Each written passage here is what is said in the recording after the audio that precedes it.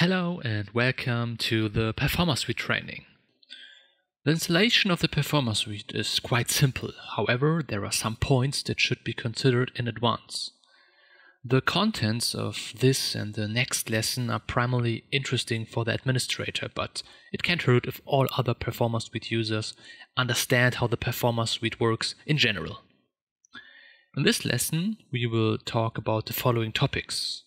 What are the deployment options? What steps are necessary during installation? And how do I install updates? So let's first talk about the general architecture of the Performer Suite. As mentioned in the first lesson, the Performer Suite is a desktop application and can be installed on your local computer or on a virtual machine. The Performer Suite has its own database where things like settings, comments, users, as well as the system parameters from the license are stored.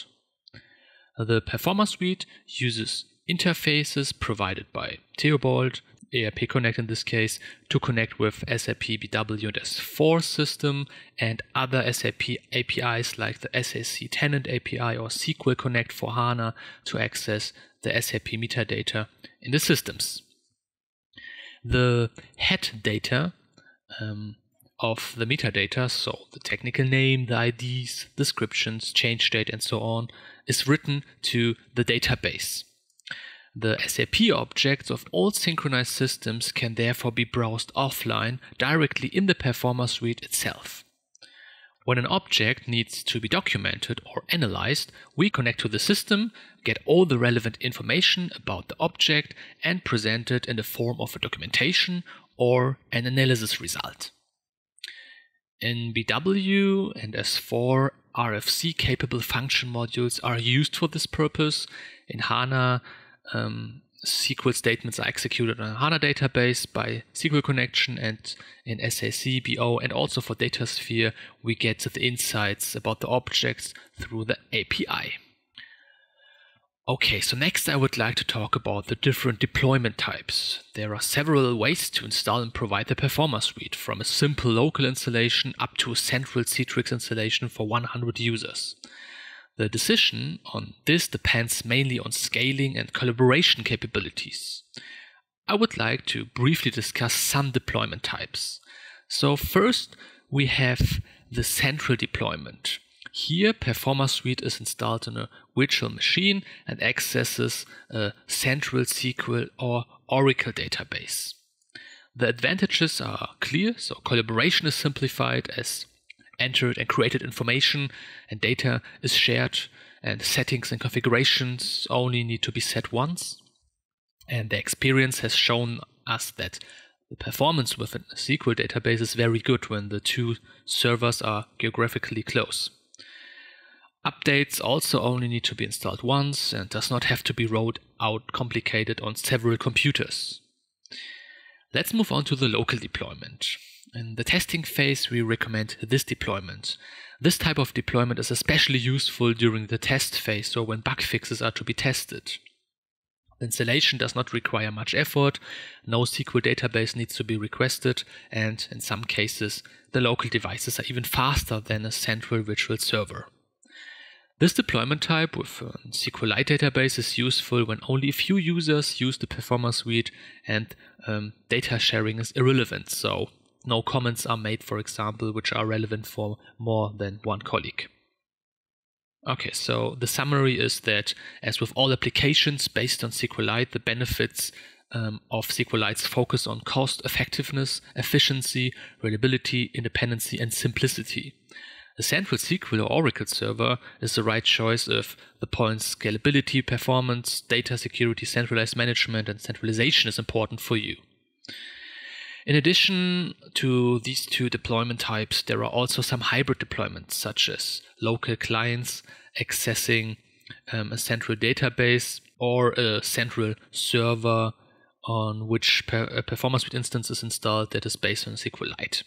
So if you haven't installed the tool yet, or if you're unhappy with the current deployment, you should discuss this within your team and consider which of the benefits presented are important to you. Okay, so next let's look at the installation itself. Your administrator will receive the setup via an email or via the Blutelligence portal. So here your administrator gets information about the licenses, about the contract, about general know-how topics like some guides and so on. And it is also possible to download the software. So here you can simply click here on the latest setup of the Performa Suite and download the setup. So let's start the downloaded setup. First, you have to select a directory. So here I will choose this training folder and then I click on Next.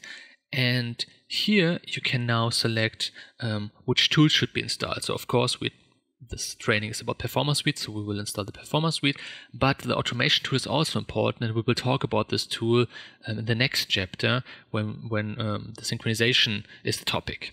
So I will click on Next, and then the setup install the Performa Suite in the selected directory. Okay, that's it. So I can click on Finish, and next the configuration wizard opens, in which some things can be set. So let's have a look at the configuration process. Alright, so first we can click on Next, and here we can select the database type. So if I select SQLite, for example, then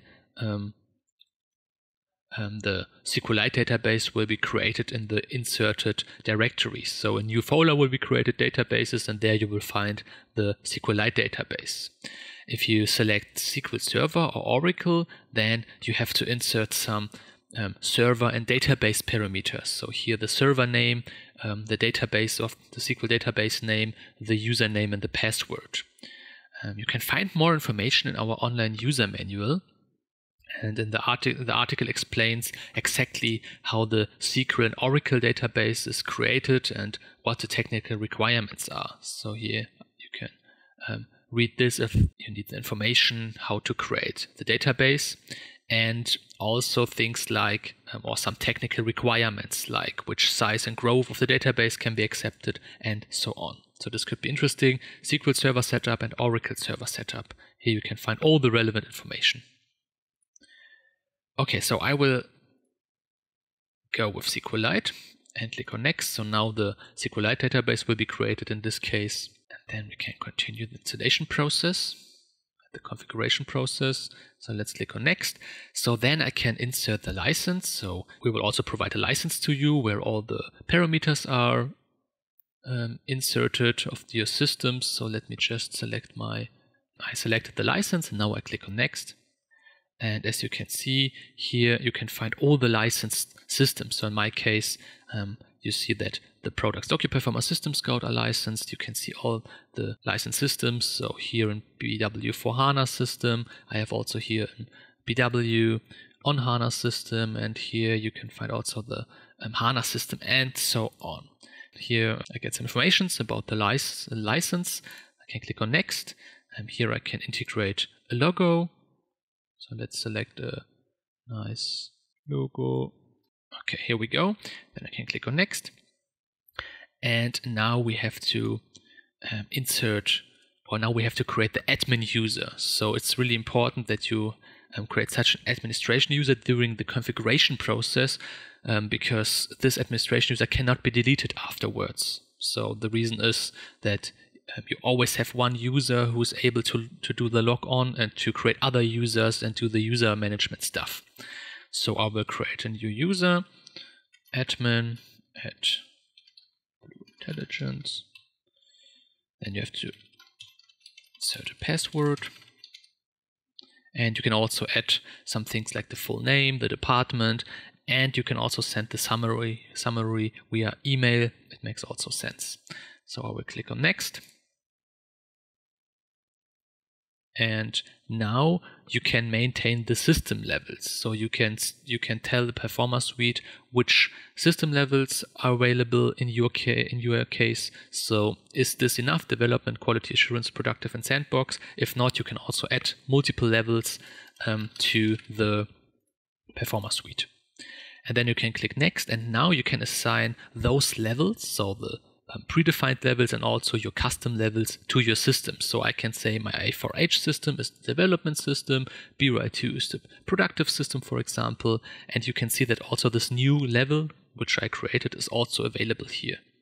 So then I click on next.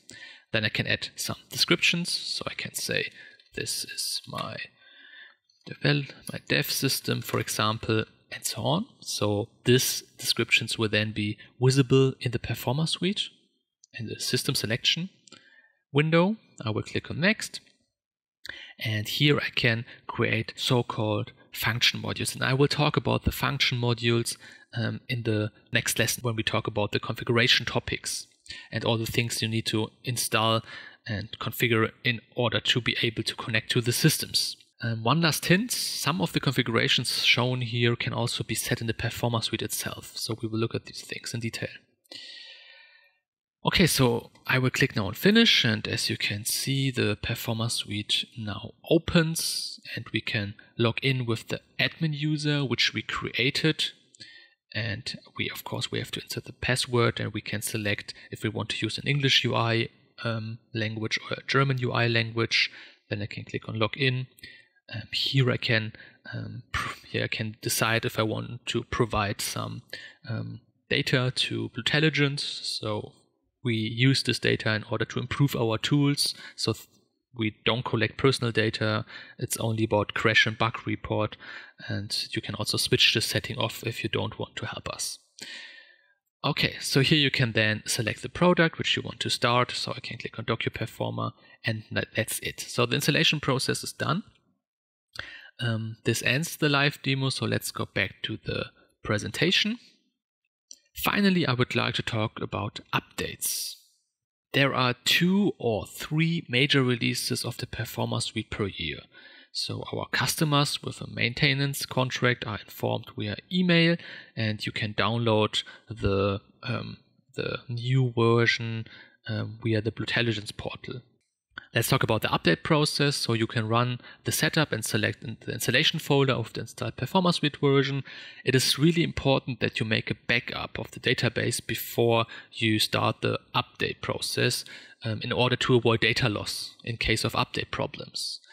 In case of a decentralized installation, the procedure must be repeated for each Performer Suite instance. Okay, so let's summarize this lesson. There are many deployment types. If the collaborative aspect matters, then we recommend at least a central SQL database. During installation, the target folder is selected, and many aspects of the configuration, like the database type, the system connection, the function modules, can be done.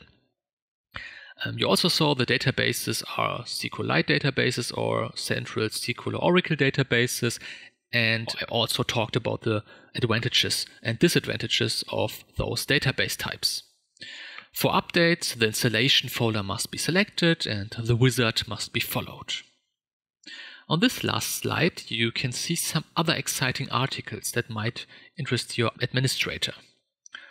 Alright, that's it for this lesson. We'll see you in the next lesson when we talk about the Performer Suite configuration options. Have a nice day. Bye bye.